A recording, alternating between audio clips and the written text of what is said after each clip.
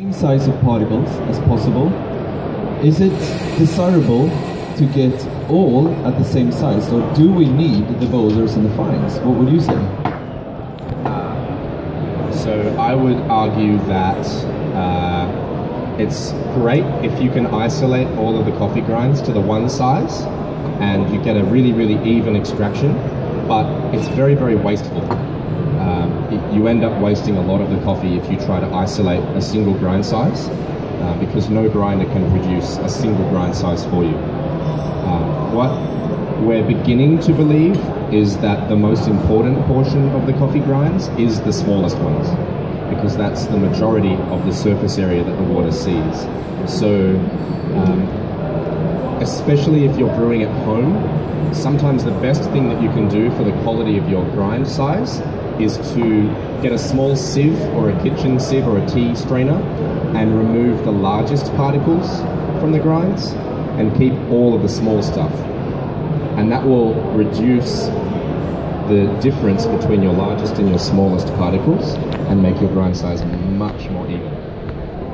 So that's not what I was recommending anyone does when I did the Brewer's Cup a couple of years ago. Things changed, sorry.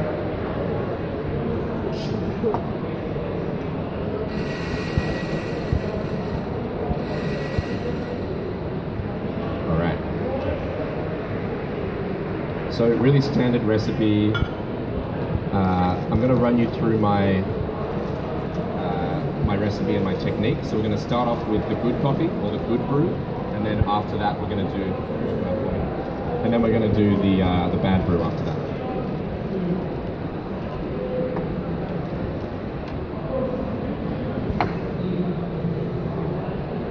Great.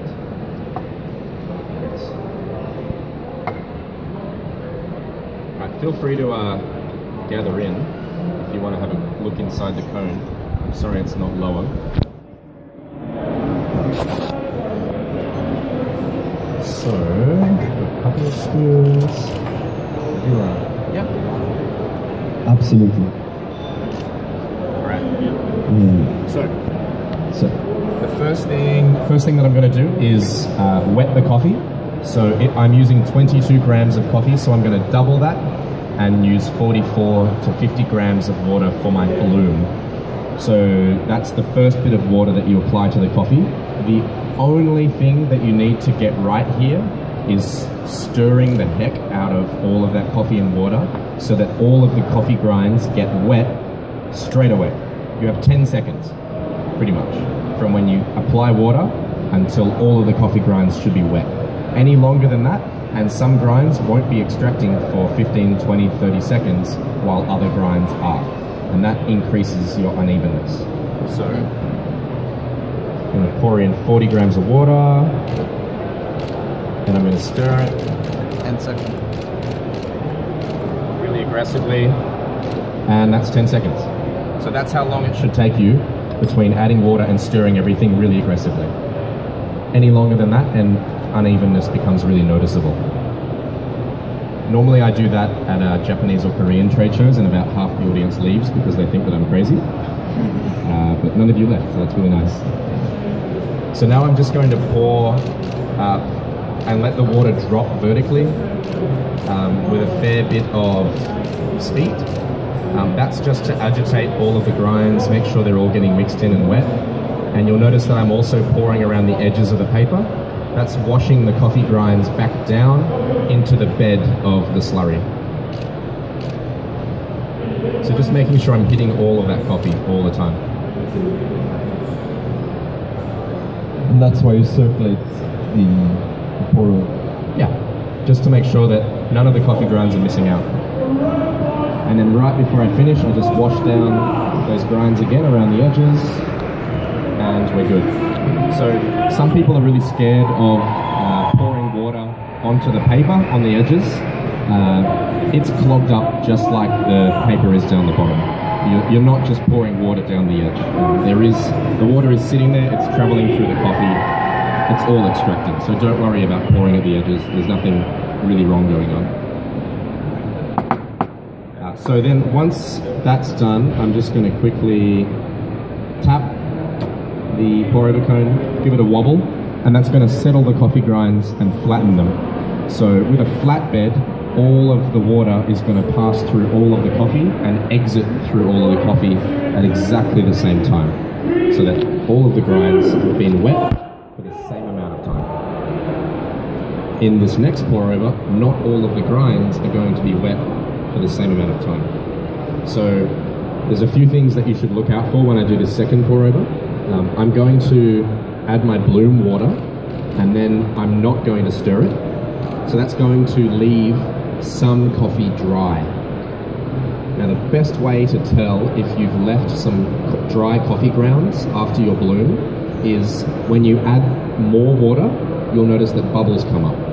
If you see bubbles from that second pour of water, you didn't stir well enough, because that hot water is finding some dry ground somewhere and they're releasing CO2. So it's a really nice visual indicator that tells you if your stirring technique sucks or if you're doing a good job. So not a single bubble, and you're doing really, really great. So let's start this second pour over. Do you reckon there's enough water in there? Maybe not. So I'm going to do the classic Japanese pour a little bit of water in the center, because it looks really pretty and it looks great on YouTube videos. And then I'm going to let that sit for the bloom, and then I'm going to add more water after that. So I'm going to try and emulate a very, very similar recipe to this, except with pour technique, and we'll see how we go. And can you say a little bit about the water, the temperature of the water? What should we aim for? I almost invariably aim for boiling. So a lot of people think that if you... Is this a different paper than yesterday? Oh, it's much slower. Even though I drank closer. Interesting. Well, let's see how we go. I love using boiling, rolling water for a few reasons. One is it's quicker. Instead of waiting for a kettle to reach 94 degrees or 96 degrees, it's just boiling. You don't need a thermometer. You can look at it because you can see boiling water. You can't see if water is... You can't see the difference between 60 and 94. But you can see the difference between 97 and 100. So boiling is really easy to figure out. It's also really consistent. Boiling water is always 100 degrees. And if you're always using boiling water, then you know that your brewing water is always the same. Very, very simple. Also, if your water in your kettle is at 100, by the time you pour it out, it's at 98. By the time it hits the coffee, it's at 94. By the time it mixes with the coffee, it's at 90. And then after a couple of seconds, it's at 88. So it's losing energy very, very rapidly. So 100 degree water actually isn't 100 degree water. 100 degree water in the kettle equals brewing at 88. And if that worries you, that using boiling water will burn the coffee, coffee was roasted to 210 degrees Celsius usually. So 100 degree water is like a lukewarm bath compared to what happened in the roaster. So it's not going to burn it. There's nothing that can be burnt in the coffee after it goes through the roaster. So we're going to get this second pour over going with the timer. I'm just going to do the classic pour in the middle.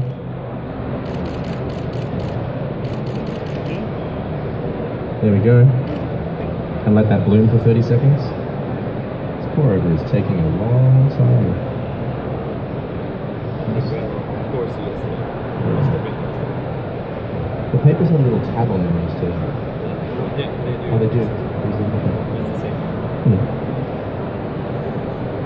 There we go. Alright, so now I'm going to do the classic pour in the middle technique, where you just let the water drop down the middle. Very popular pour over technique.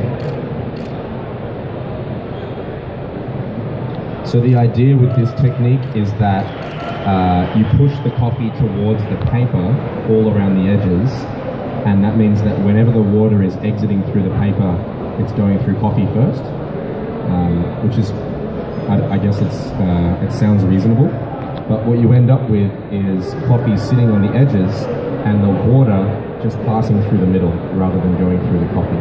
Because there's no real reason why the water will want to travel through coffee sideways and then exit through the paper, because gravity's not sending it that way. Gravity's sending water down, so it'll go down through the middle.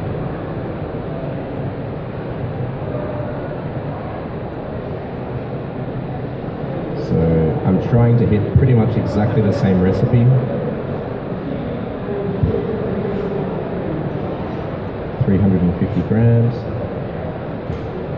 Now, if you have a look at the bed of coffee in the first pour over, it is flat as a tack.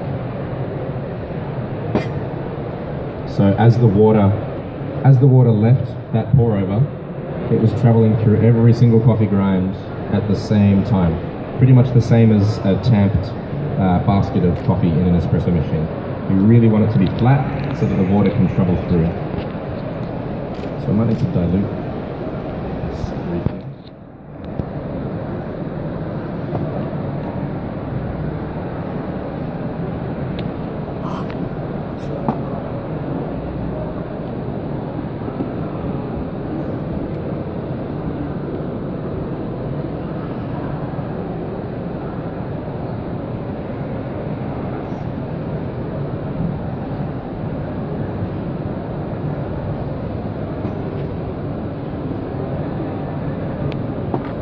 So I'm just going to dilute this coffee so that it's sitting closer to this one, so that it's a more fair test.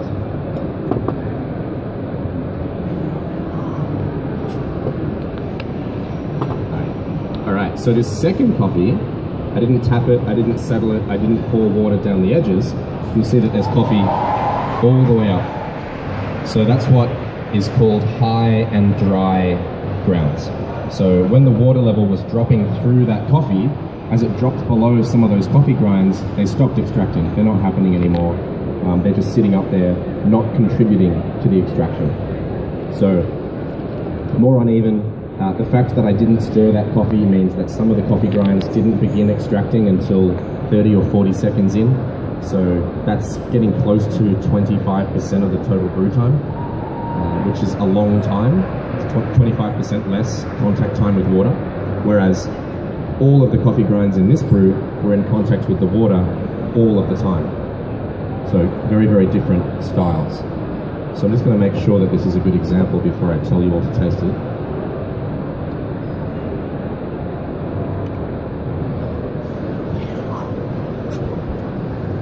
Yeah, all right. So on your left,